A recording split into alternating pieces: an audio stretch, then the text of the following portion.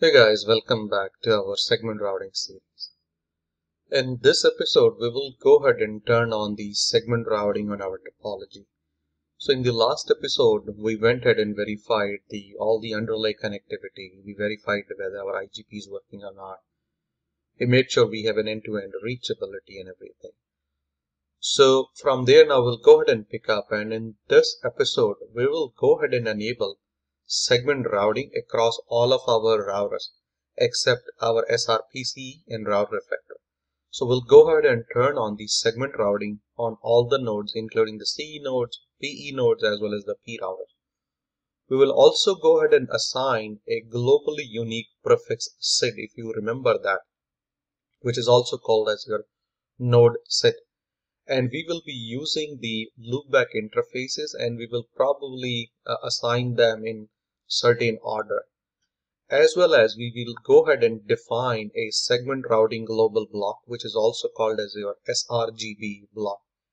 And for our demonstration, we will use standard range. Again, as Cisco recommends, it's a good practice to have same sRGB block across all the nodes. So we will go ahead and do that.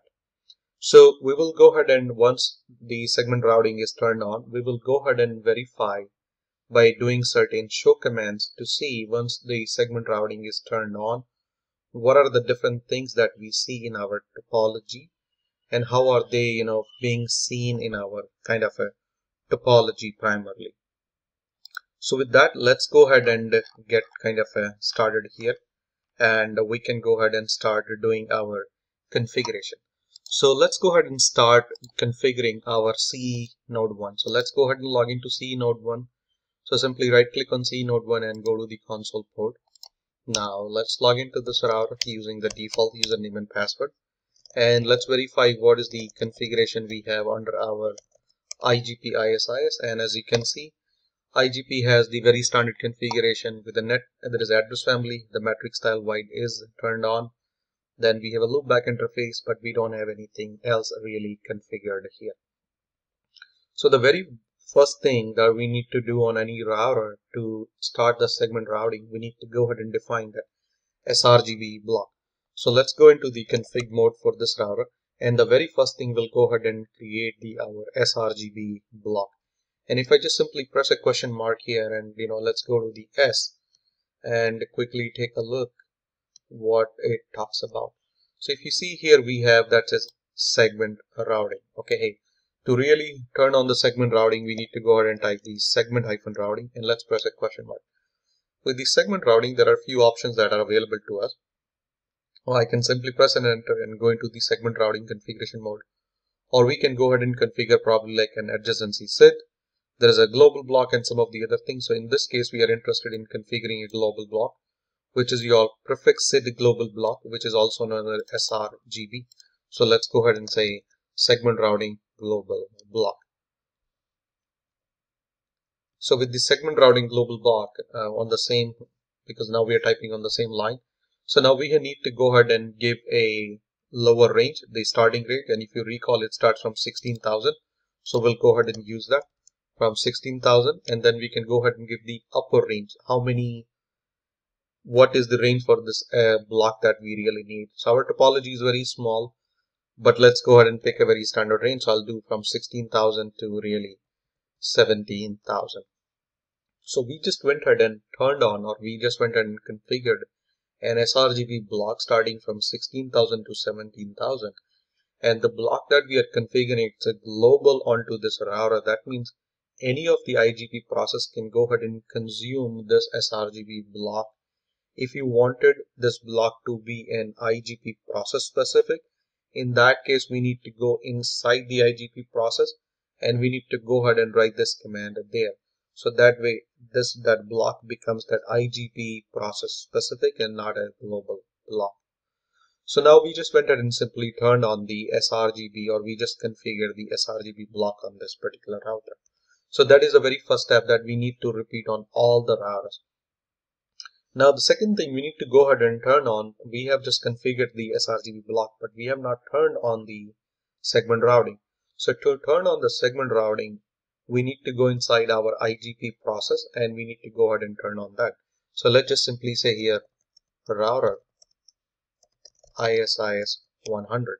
Once you are inside the router ISIS 100, now we will go ahead and simply go inside one of the address family that we are interested into. So now the address family we are dealing is the IPv4. So we'll say address family IPv4 unicast. And if I just simply press a question mark here, we would get to see some of the options. And let's see, do we have an option that says a segment routing? And yes, we do have an option that says segment routing, enable segment routing. So we'll just simply say segment routing. And if you see with the segment routing, there are different options. So one of the option, it says MPLS, enable segment routing using MPLS encapsulation. If you remember, we had talked about two different type of a data plane we can use. One is the MPLS, another is SRv6.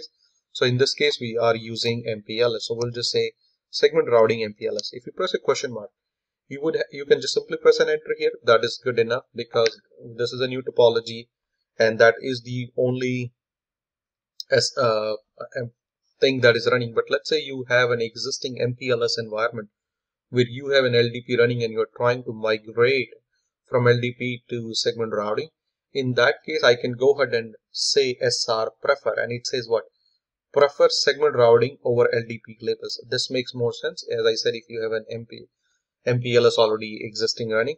But as a good practice, again, I'm assuming you might be interested in migrating or some of the things. So you can go ahead and simply say SR prefer. Again, SR prefer is an optional command here. If you are really need to, prefer the segment routing labels over the LDP label. In this topology, we don't have an MPLS, but we can simply leave that, or we can just simply turn on saying, okay, SR prefer means down the line. If in this topology, if I go ahead and enable the LDP, the system will still prefer the SR labels. So I'll just simply go ahead and press that enter. So this command is the one which is doing the real magic. So we just went ahead and turned on the segment routing on this particular node. Now, after turning on the segment routing on this particular node, now we need to go ahead and configure or assign a globally unique prefix SID to this particular router. And for that, we will use the loopback interface of this router to advertise that particular prefix SID. As you saw, those loopback addresses are reachable throughout this topology. We are still inside the ISIS process. Now we'll go ahead and go inside our interface loopback. So we'll just say interface loopback 0. Now we again go back inside our address family. So we'll say address family IPv4 unicast. Now let's take a look at what are some of the options here. So one of the option you would see here, it says prefix SID. Specifies the prefix segment ID, and that's what we are interested in. We want to assign a prefix SID to this particular loopback or to this particular router. So we'll just say prefix SID. So with the prefix SID, we can either assign an absolute. If you recall during the theoretical part, we have discussed you can assign a prefix SID either as an absolute number or in the form of an index. If you do an index, it will be the sRGB base, which is 16,000 in our case, followed by the index label. So we can go ahead and either pick an absolute value or index. So I'm going to go ahead and pick an index here, and followed by index, it says, okay, hey, you can go ahead and assign a prefix SID index. So this is our very first router. The base is 16,000. So let me go ahead and pick an index of 1. So that means this particular router will have a prefix SID of 16,001, and the whole topology will know this router with the prefix SID of 16,001. As you recall, in the MPLS have a concept of a local label and remote label. There is no such thing in SR. In SR, we have only one label, which is your global label. So that means your local label as well as your remote label is same 16,000. So if we look at CE2 will still see a 16,001. That means this is the label or this is the node that we are referencing. There is no concept of a local label versus remote label. These are global labels basically. So now let's simply go ahead and turn on the prefix SID index 1 here.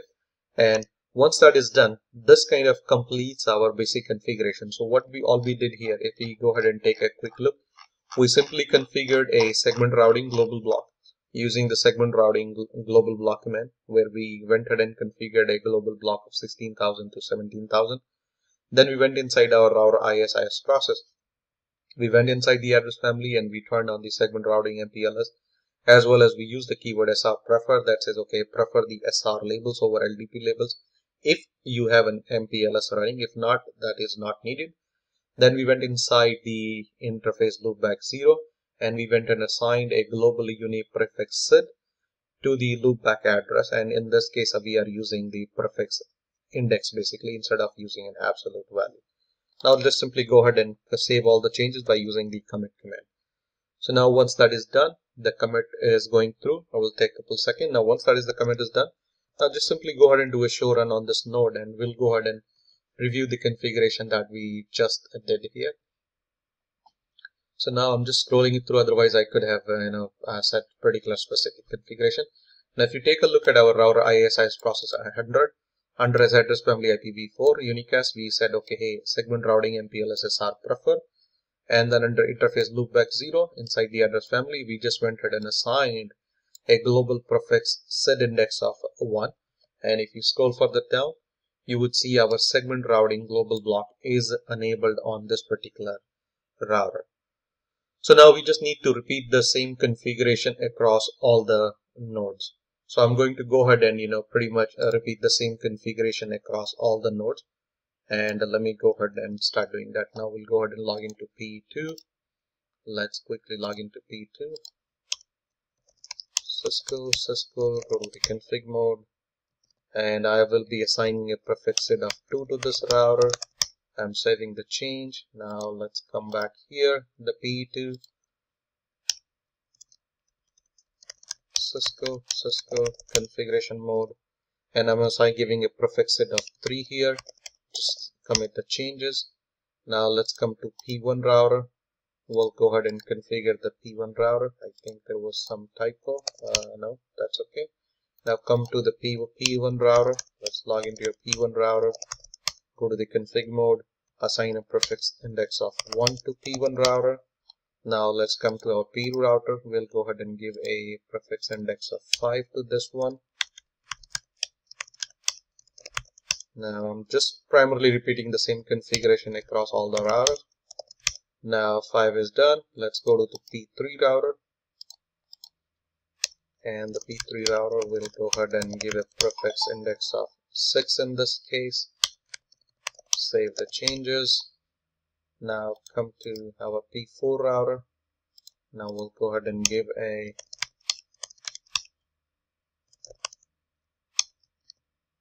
uh, 4, 5, 6, 7. Commit the changes. Now let's do the same configuration on P3.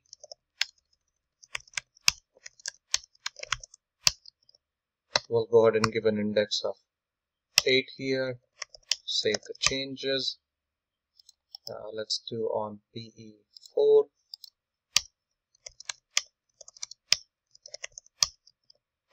Give a prefix index of 9. Now let's come back to our last router, which is our CE2 router, and just simply go ahead and do the configuration on CE2. Let's give a prefix index of 10 here and commit the changes primarily.